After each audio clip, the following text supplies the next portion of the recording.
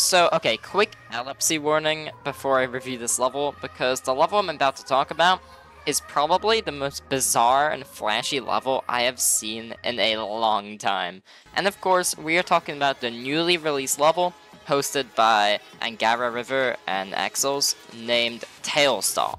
You do not want to know how many retakes I had of saying this level's name before I realized how to pronounce it. Jeez, this took me so long to say.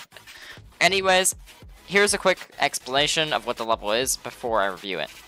So, this level is a collab with a bunch of people, and I was surprised to find out that besides 2003 Devin, who made the end credits for this level, or the end screen, none of these creators were actually that well known, or at least I did not know much about them. With the only one that was like somewhat popular and I knew of was Classic 10, who made Tipo B and that one part in that one Cherry Team level. This level is also an extreme demon, and despite looking like an impossible level at the drop, this level is actually very doable, and I dug deep to find how hard this actually is, and from this reply from the verifier, this is around a top 150 level. Now, I know FNM04 just says top 150 in the description, but I didn't know that, shut up. Anyways, that's the basic info on the level, so let's get into the actual review. So, first off, the reason I was surprised I didn't know many of the creators in this project was because of how impressive these effects are. Purely talking about deco, this level is so hard to put into a review because these effects are just so crazy. The level is constantly throwing glitch effects and inverted colors at you and dual waves, and it really makes this level feel like an impossible level rather than an actual level. And even when the level is all over the place, something I found is that, yeah, the level is crazy, moving everywhere.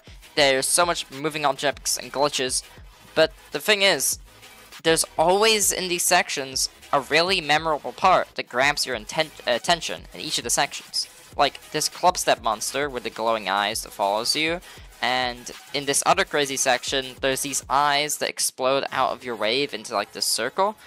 You would think these parts would just blend in with all the random crazy glitches and stuff that are happening in the level, but no, they're able to stand out and make each part memorable.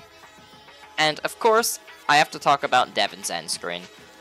Not only does this end screen just look so abstract and impressive, and shows how Devin still has his creating talent in 2.2, it's also crazy that it's able to tell a short story in literally just 3 or 4 seconds, with it saying how a mother is messaging her child, wondering where they are, and then us finding out that this person has been unalived.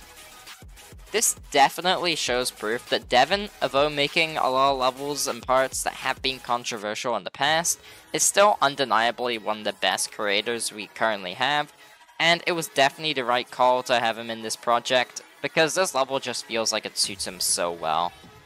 And the pre-drop of this level is also very funky and cool, but compared to the drop, there isn't much I have to say on this. I don't want this review to go on forever, but I will say they look fun and pretty cool. As for my final rating, I'm gonna give this an 8 out of 10. Originally, when seeing this for the first time, I was gonna give the level a 7 out of 10, as I thought the decoration was going to make it impossible to see the gameplay at all, but as I kept rewatching this level a lot, I was able to follow the wave pretty well, and so I think this might actually be pretty fun to play and learn and not too difficult to see the actual gameplay. But this isn't a 9 out of 10 or a 10 out of 10 for me, just because, one, this level is pretty short. I mean, it's less than 50 seconds long, and I also do think that the effects are a bit too much. Obviously, it matches the level's theme really well, and watching this as a showcase of the level was a 10 out of 10, but playing this level might be hard on a lot of people's eyes, so I did lower it to an 8 out of 10. Anyways, that's the end of my review. Just to let you know, you can send me Extreme Demons to review in my Discord server, as this level was one of those requests, and it's also just a cool place to hang out. Links in the description. And also, go support our Shoutout. They're the verifier of this level, and I would want to see some support there in trying to get this level out.